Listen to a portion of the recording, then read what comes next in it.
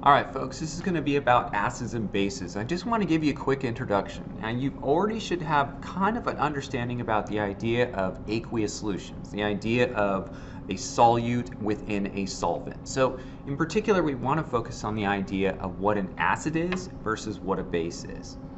So one of the things that we should understand is, number one, the properties of an acid. And the properties of an acid, number one thing is that they have a sour taste to them, ladies and gentlemen. Literally what they used to do, ladies and gentlemen, long ago is they literally used to taste stuff. And thank God we don't have to do that now. But yes, they have a sour taste to them. And acids will change the color of an acid-base indicator, as well as some acids react with metals to release hydrogen. This is why we have switched most of our plumbing, meaning our drain lines in new homes, into things that are more non-reactive to acids, such as plastics, okay? ABS plastic in particular. And then acids will react with bases to produce water and salt. Salt is a fancy term for ionic compounds, ladies and gentlemen, okay? All right. And so, and acids are fantastic conductors of electricity. This is why we find it in batteries, okay? Well, car batteries. Bases, on the other hand, bases are bitter. I tend to remember them by just sheer alliteration. So bases are bitter in taste. They will change the color of an acid-base indicator. Now, the interesting thing about bases is that they do feel slippery, okay, when they are in dilute solutions. And this is actually what gives, this stuff called soap a nice little slippery feel to it, because most soaps are basic. Okay, they will produce, when reacting with a acid, produce salts, again, fancy term for ionic compound, and water. And bases do conduct electric current, okay, meaning they're good electrolytes. So I'm hoping you recognize that between the two of these properties of acids and bases that there are some similarities. And the three similarities are they do change the color of indicators, they are great electrolytes, and they both react with each other. They literally counteract each other to form salt, an ionic compound, and water. For those who don't, H2O. Okay, all right, dihydrogen monoxide. Now, how do we recognize if we have an acid or a base? The easiest way that we're going to do that is by looking at what it is made of, what it is, what is present. And the big thing is if we are looking at what is called Arrhenius' definition of an acid or base, we just want to be able to recognize that it produces hydrogen ions in solution, okay? Now, these hydrogen ions can be in the form of H plus or H3O plus, okay? And, another way to be able to tell whether it's an acid is that it will have hydrogen in the front, such as HCl. This is hydrochloric acid. Or we can also have HC2H3O2, which, ladies and gentlemen, is this stuff called vinegar. Vinegar, all right? The stuff that you actually put on maybe salads, or maybe you just drink for fun. I don't know. But it is a weak acid and it is safe. Hydrochloric, not so much. Bases, on the other hand, contain hydroxide, which means that they're going to have OH negative associated with. So you will see that we have sodium hydroxide is an example of a base, or calcium hydroxide is another example of a base. Notice this, all right? We got hydrogen in the front, all right? That makes it an acid. We have hydroxide in the back, which makes it a base, okay? Now, interesting how it is that this produces H plus, and when this is dissolved in water, it produces OH minus. Do you think that the hydrogen ion and the hydroxide are going to be attracted to each other? Oh, yeah, they are. And they form this stuff called H2O. Sounds like water. And what's left over is a salt, such as sodium and chloride. An ionic compound. Well, and what we typically refer to as salt. Now, how do we recognize the strength of an acid? Now, the acids vary in strength. They're either strong or they're weak, okay? It's almost like an all or nothing kind of thing going on here. And so the way that we are going to be recognizing whether something is a strong acid or a weak acid is by looking at the chemical equation. And what you will notice is that the arrow goes in one direction. damn it, Zane.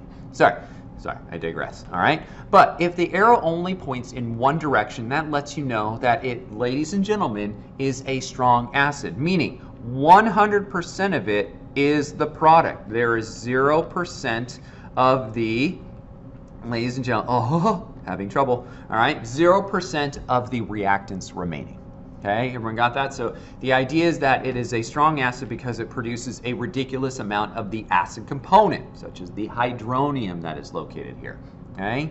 On the other hand, a weak acid, ladies and gentlemen. Okay. Oh, sorry.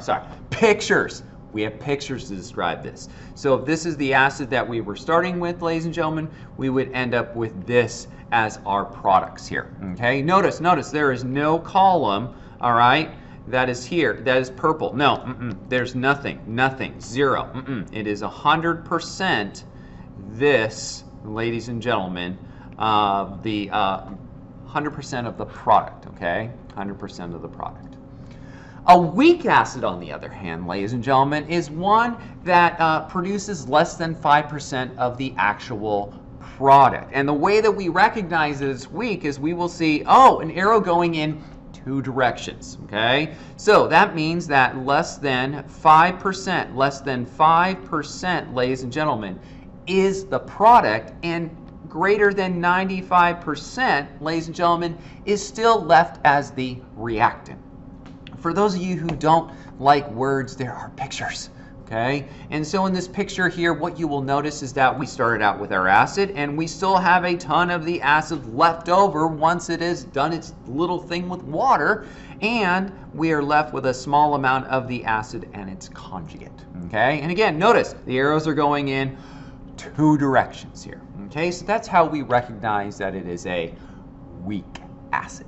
Okay, this is why you can consume stuff like vinegar or ascorbic acid, which is vitamin C, all right? Or you can even have things such as citric acid, you know, lemons and oranges and limes, all right? And we can use it as a preservative to make sure that little things like bacteria don't grow in our food.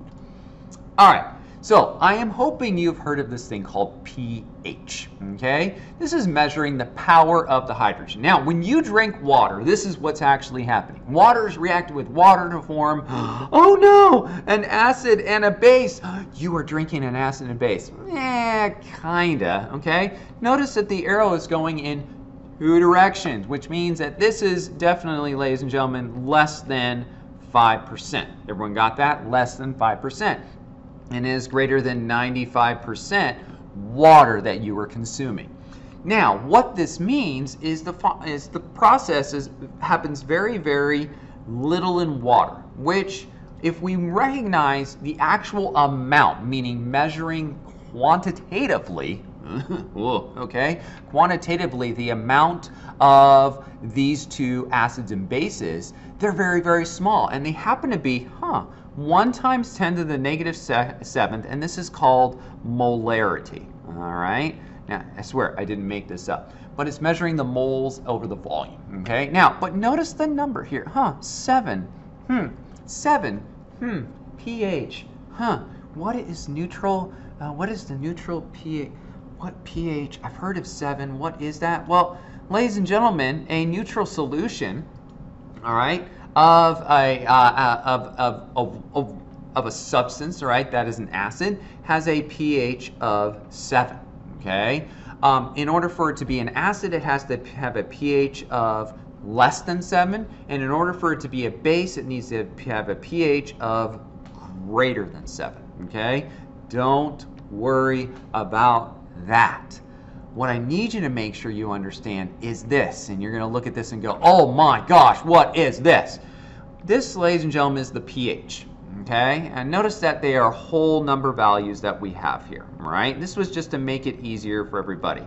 But here's what I want you to notice. Notice that the concentration here related to the pH, so if we have a 0.1 concentration of hydrogen ion, it's a pH of 1. But notice, if we go to a pH of, for example, 4, that the amount of hydrogen ion drops significantly. And what that means, it literally is 1,000 times, ladies and gentlemen, less powerful in the amount of hydrogen present. 1,000 times for just a small pH change, which we're going to just say 1 to 4. Okay? That's what I want to make sure that you understand. So a single change in pH going from 1 to 2 is a 10-fold difference in the amount of hydrogen ions that are present. Okay?